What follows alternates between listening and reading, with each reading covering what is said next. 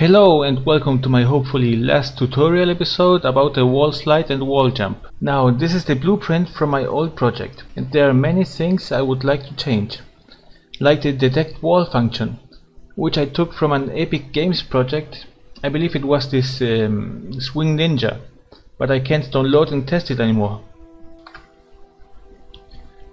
What I didn't know when I created the previous Walljump blueprints was that this input axis move right will tick all the time, so we don't actually need two detect wall functions.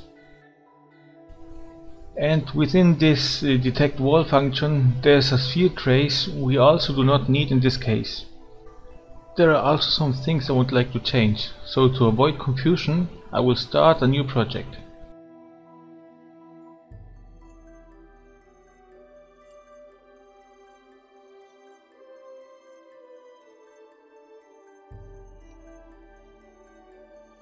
So this is the new project, and to save time I edited the blueprints in advance, which I'm going to explain now.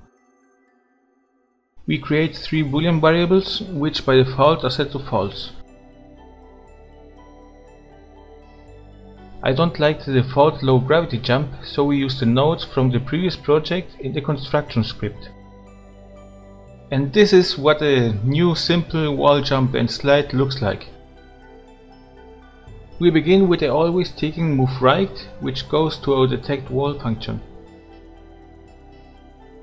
Here we set the hit wall boolean to false and start a line trace for wall static and wall dynamic objects, which are our walls in the level. This trace line starts from the center of a character, goes only forward and has a length of 45, which should be a bit longer than the capsule radius, which is 42 right now.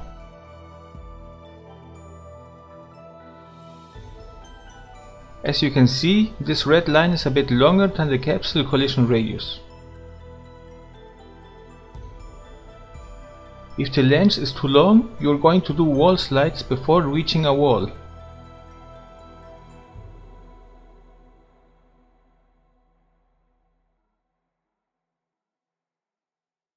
You can always change this number for your mesh and animations.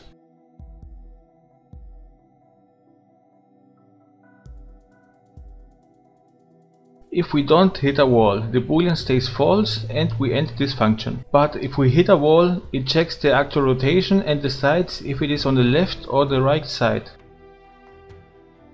We check if the actor hit a wall and if it is on air. If true, we can check if the actor is falling, unless you want to slide down instead of going upwards. Then delete this branch. If any of both branches are false, then we move and rotate the actor like we would be walking. If we hit a wall and are falling down, then we check if the wall is on the left or right side. If true, we are hitting a wall on the left side.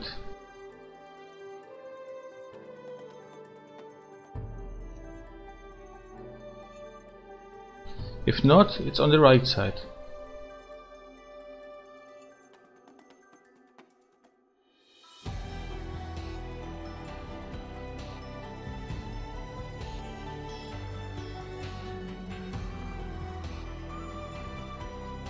We check if the player input from the move right is against this wall, and we check if the actor is still hitting the wall and if the actor has not reached the ground yet. If all of these are true, then we set the falling velocity. The boolean is sliding is set to true and a retriggable delay is set to something like 0.05, because with a normal delay we would need to calculate an exact number to not get small bugs sometimes. This keeps happening unless one of these 3 cases fails. Then the is sliding boolean is set to false and we move and rotate the actor like we were walking. The right side works the same way but with the right player input. Let's continue with the jump and wall jump. When the player presses the jump button, if the actor is not hitting a wall or is not falling, then the actor just jumps until the player stops pressing the button or the jump max hold time has been reached. But if it's true, then we check if the actor is sliding. If that's also true, then we compare the forward vector value and set the respective launch value for it.